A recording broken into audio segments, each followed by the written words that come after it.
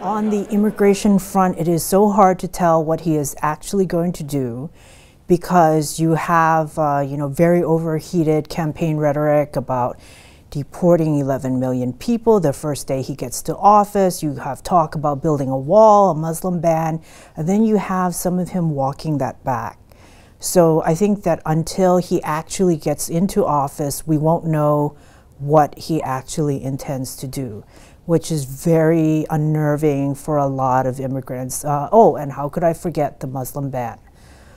So we don't quite know what he's going to do, and that uncertainty is causing a lot of anxiety and alarm in immigrant communities.